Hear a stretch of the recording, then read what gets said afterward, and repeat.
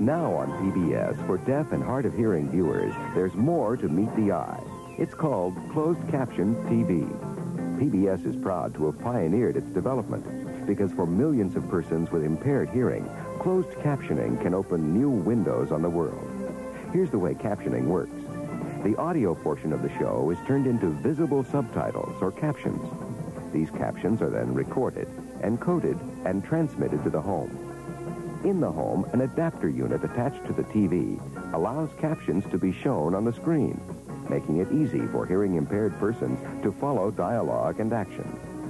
Here's an example of a program seen on a normal TV. Yeah. Here's the same program seen on a TV with an adapter unit. Shows already closed captioned on public TV include the continuing series of acclaimed dramas, Masterpiece Theater. The wonders of science are explored each week on Nova, while 321 Contact helps children understand how science affects our daily lives.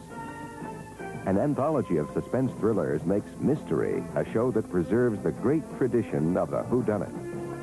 Odyssey is a close-up study of past and present cultures throughout the world. Culture, the economy, and fitness are just some of the subjects discussed on Over Easy, a show addressing the needs and concerns of growing older, while youngsters enjoy a showcase of literary gems on Once Upon a Classic. Captioned programs were first offered on a regular basis on PBS. We are pleased that not only will these programs continue, but that our efforts are being joined by those of commercial broadcasters. Closed caption shows are represented by this symbol. It will appear on TV listings, letting viewers know when they can watch these shows. Closed caption programs for the enjoyment and information of millions who might otherwise only see half the television picture. For further information on captioning, write Captions, Box 23299, Washington, D.C. 20024.